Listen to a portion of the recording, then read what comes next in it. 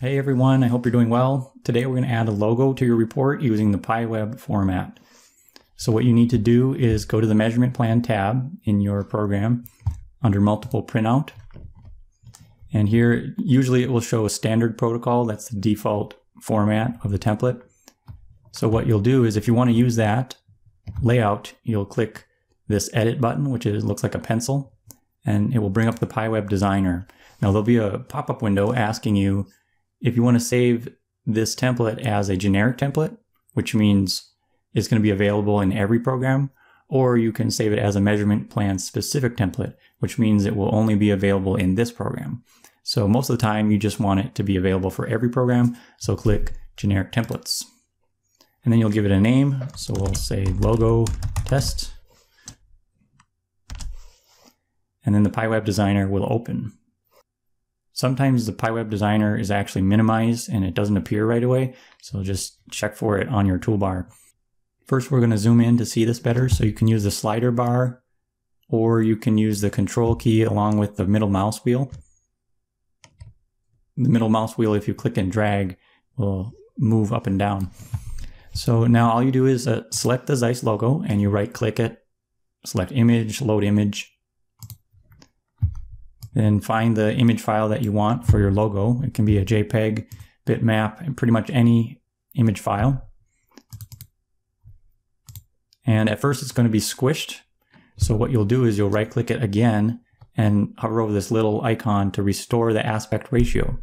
That will make your logo the correct proportions, and then you can drag the corner of it to make it bigger.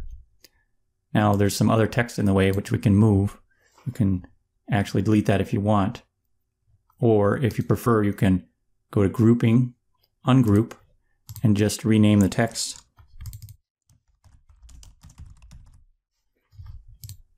to whatever you want it to be.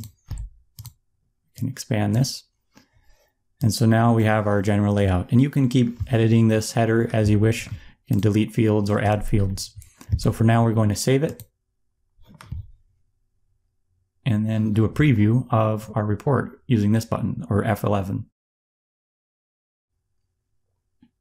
So now we have the logo in the corner, which is nice.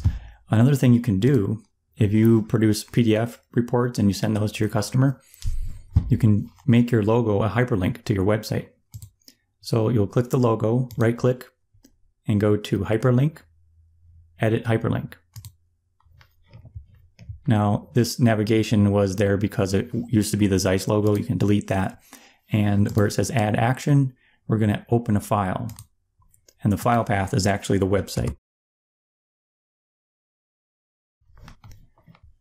And click OK. So now, if we save it and preview it again, if you hover over the logo, it's going to open to the website. Now back in your multiple printout window, if you click on it to refresh, it will show the custom template that you made.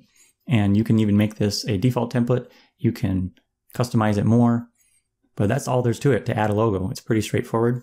And if you're interested in learning more about customizing reports or even file outputs, take a look at my website. I have an ebook for sale that you can download, and it tells you everything you need to know about the reports in a simplified way. So thanks for watching. We'll see you next time.